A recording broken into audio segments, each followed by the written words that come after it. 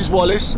She's going to be my driver for the next 2 weeks as we cruise around Austria and go on a few adventures. Here we are, lost in the Austrian mountains, of course. She's my EDP. If you don't know what EDP is, neither do I. It's not boyfriend, girlfriend, it's exclusive dating partner. What?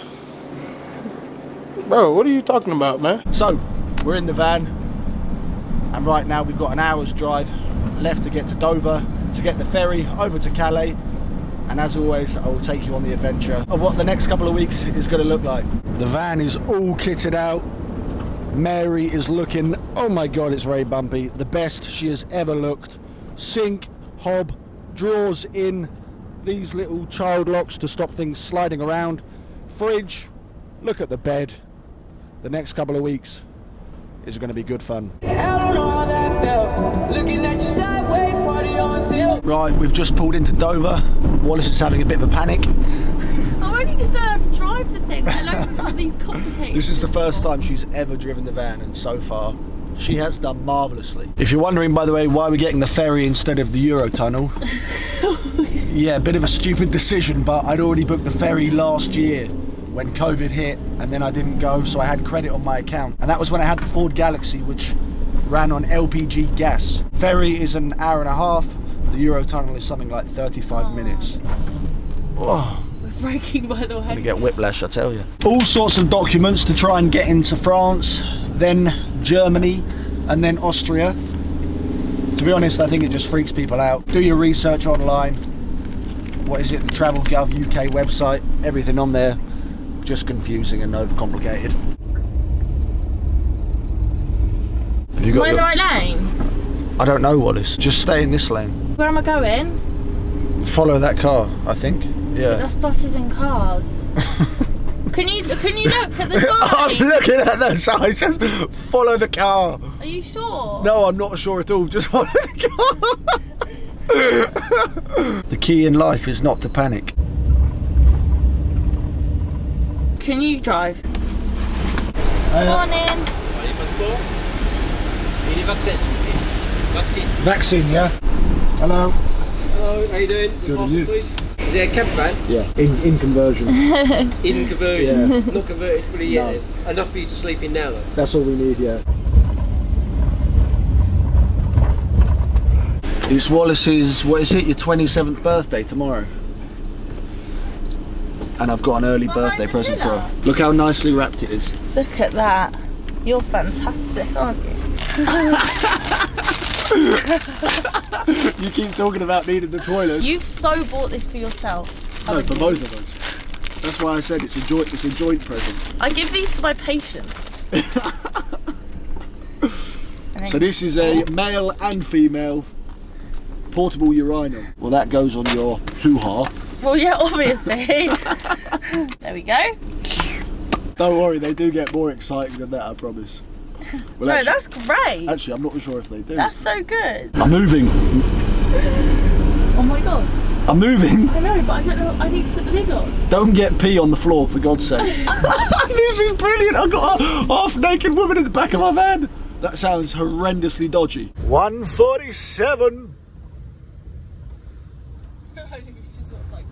So fast. We got another camper. All the campers lined up together. Lovely. Jubbly.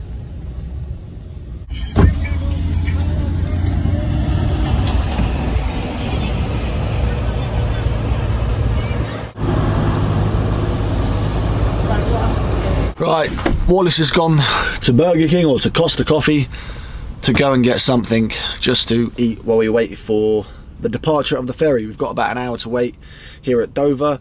Thought I should probably tell you the plan for the next couple of weeks. My mum lives in Austria. She's lived there for the last couple of years. No, she's not Austrian, she's not German, she's just English. She just moved over there because of the landscape and just the beautiful scenery that Austria is. It's an absolutely incredible country. So the next few weeks are just going to be spending some family time, spending some good quality time on the road, in the van, going on some wintry, snowy adventures. This is the first trip abroad in Mary. I've kitted it out the last couple of weeks with the hob, the sink and everything in, just to try and make it a bit more livable, especially with Wallace in here. She demanded she had a sink so every morning she could wash her face.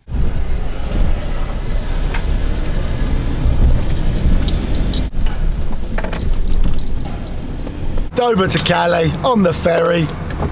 Hour and a half, get some breakfast, chill out. Only one car in front. I feel like I'm on a school trip. Wallace feels like she's on a school trip. It's been a while. What place is that for? Anywhere. Go to the restaurant of your choice and exchange the voucher.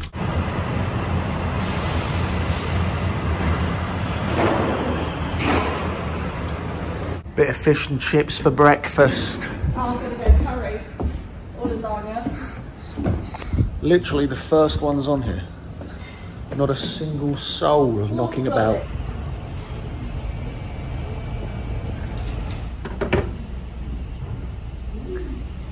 Tell you what, with the storm we've just had, the seas are rough. I now understand why there's so many sick bags scattered around.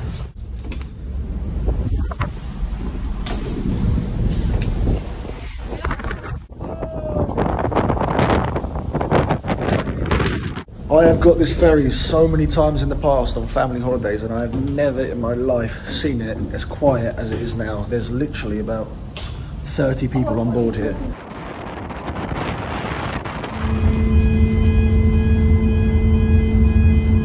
Bon voyage!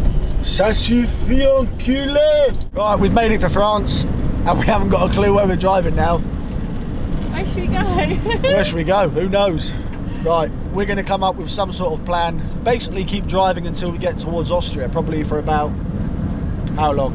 Maybe 4 or 5 hours of driving today. I think we're going to go through Belgium and then through potentially Holland and potentially Germany. Do you have any idea? I haven't got a clue. Oh yeah, also got to remember that I'm now driving on the wrong side of the road.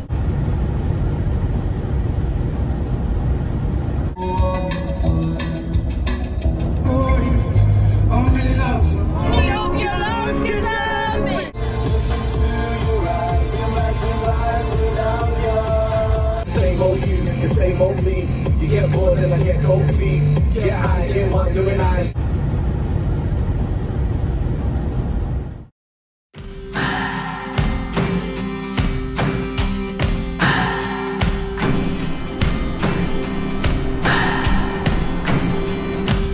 What do I believe? What makes me feel it to write you this song? 2 hours a day, 5 months and a year. Oh, I loved you too long. Welcome to one of the most random little park ups ever. Yesterday was a long slog after about 8-9 hours of driving. Dover to Calais, Calais through to Belgium, Belgium through to Luxembourg, Luxembourg through to Germany, which is where we are right now, in an absolutely random place. No idea exactly where we are. Wallace found it on Park for Night last night.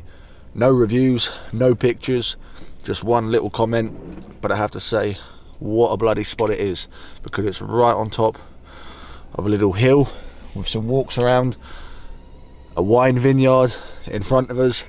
It's absolutely stunning, but it's cold outside. There's a couple of German people that have parked up next to us, taking their dogs and going on some walks, because everybody's got bloody walking poles and all sorts, so they take it proper serious out here. I think we got here about 10 o'clock, absolutely exhausted. We went to the shop, grabbed some tortellini ricotta, of course, and some cheese, cooked that up, had some dinner, and went straight to bed.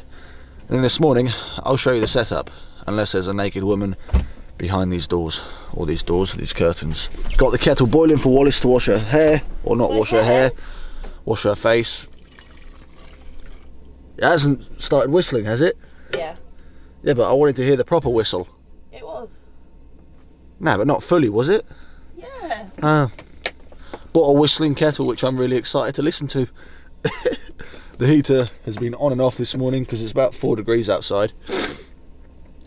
But first night in the van together in Germany. So this was last night's setup and also this morning's. With 2 people in here, you definitely feel a bit crammed.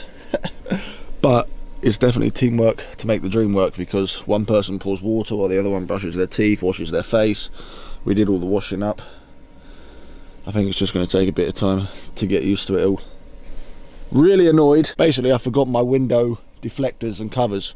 So I've got to use this curtain, which completely means that we lose about 1.5 foot of the van.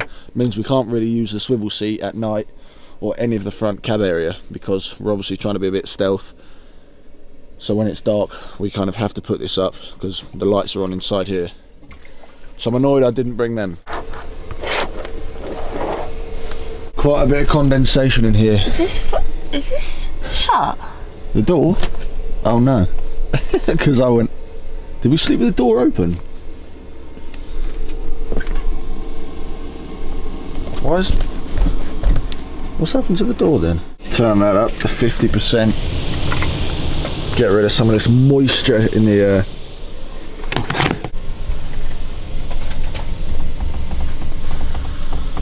This is how makeup happens in a van, using the reflection of a light switch. Perfect. It's a good mirror. Brilliant. Full coverage here. We're gonna see if she can use her straighteners on the inverter, but I got to check the wattage before I say yes. God, blimey! What a spot, honestly. Bloody beautiful, isn't it? It's would have been gorgeous. There was a sign last night which we did translate, which apparently said something like "park at your own risk" and "parking for the chalet" or something, or "parking for the clubhouse." I assume that's the clubhouse. If you understand German, please let us know exactly what this says. It's so nice when you arrive somewhere at night and you don't really know what it looks like, and then you wake up to somewhere like this.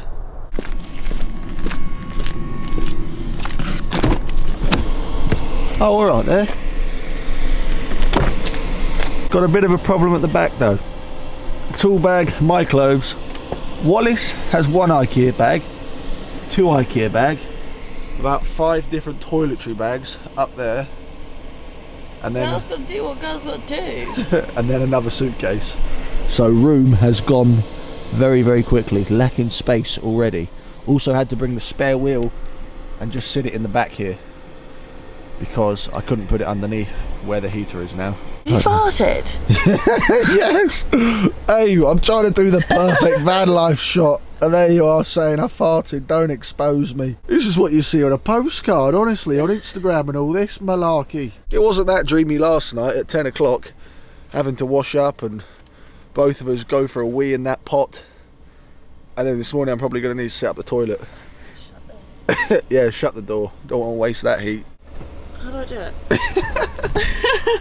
Push it out. Pull the handle down. I always make this error. Come on. Straighteners, how much wattage? Hold on. Before we use them, how much wattage? I don't want to have a flat battery. 230 watt. You can use your straighteners. Yay.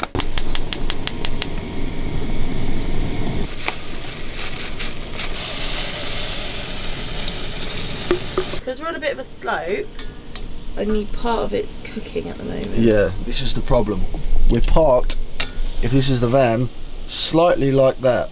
So all of the milk goes to one side, and it's the same with the water in the sink. It kind of builds up to one side. Damn, Daniel! Do you know why I'm wearing these? Because you wouldn't let me bring my slippers. I wasn't allowed to bring my slippers. I wasn't allowed to bring my umbrella. Wallace, there's not enough space for balloons, 10 pairs of shoes. Of course there is. What do you mean, of course there I've only is? got 7 pairs of shoes.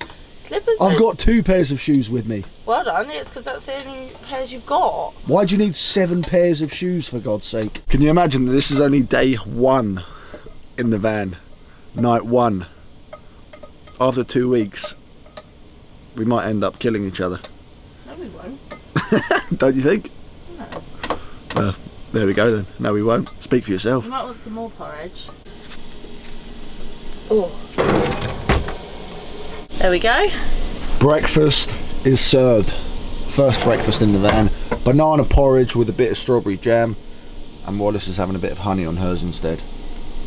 I just realised something, that this might not be the most exciting content you've ever seen. Somebody making porridge, do their makeup, use hair straighteners, use a shiwi, use a sink, a hob.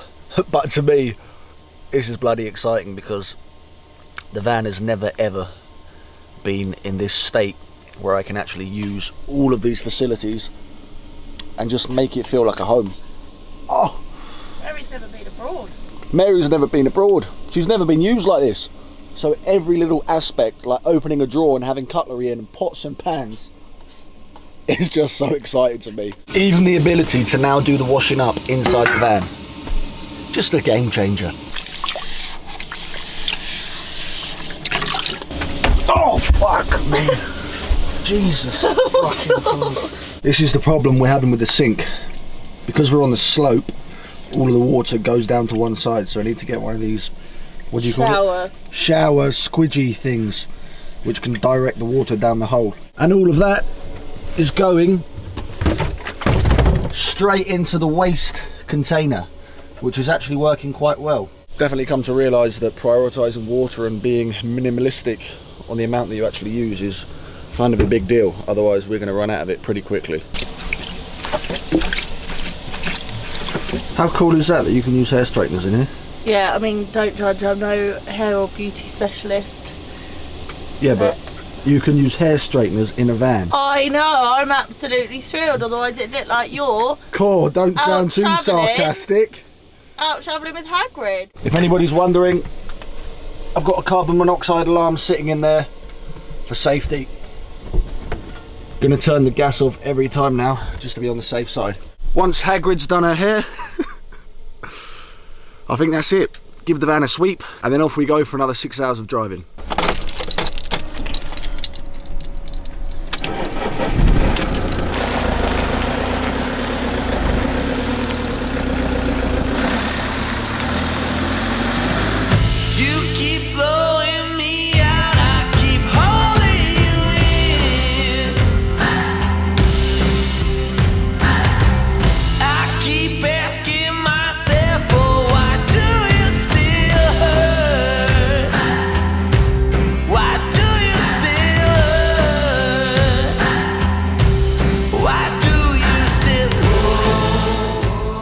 Still going. Coming through. We've definitely hit the Austrian mountains. An hour and a half left to go, baby. Look at that. Woo!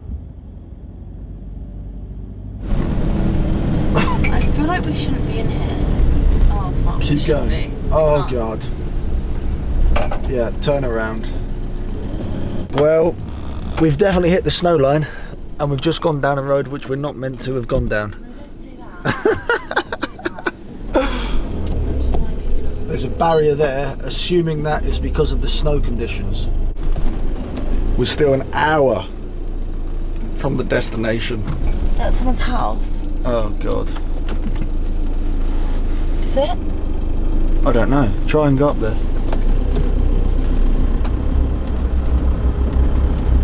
Is it somebody's house? Oh fuck. Lost in Austria. These are the type of wintry conditions you can be expecting in the next couple of videos. Oh, look at this! Is this really stupid? Yeah, we're going the wrong way. Wow, look at all this snow.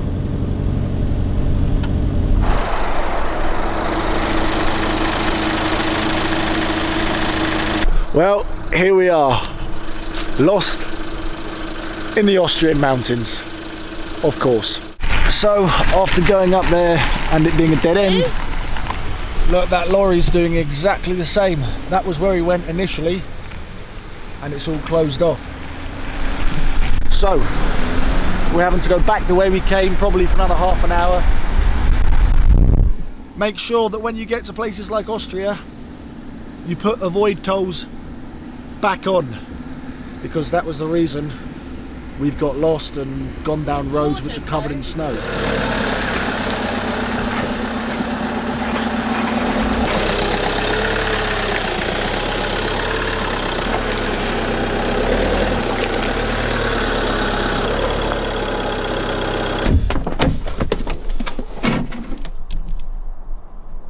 Well, firstly, I've still not mastered parking, and secondly, that is a hell of a lot of snow. So finally, after a 17 hour drive from the UK to Austria, where I am right now, I'm going to be spending the next few days here at my mum's place, just catching up with her, spending some family time with the dogs and all that fun stuff. I wanted to bring you guys along with me on the adventure of driving from the UK over to Austria, just so I could show you exactly what it's like during these times of uncertainty, especially with you know what still causing a few travel problems. If you did enjoy the video, then please make sure to drop a like and leave a comment down below and let me know what you thought. And as always, make sure to subscribe for more future videos like this one and plenty more stealth camping and van adventures. I cannot wait for the next few weeks, cruising around in the van, spending some good quality time out here in Austria, in the snow, in the winter, testing out the heater, the fridge, just testing everything out and just doing some proper winter van life. Thank you guys so much for watching, and as always, I will catch you in the next video.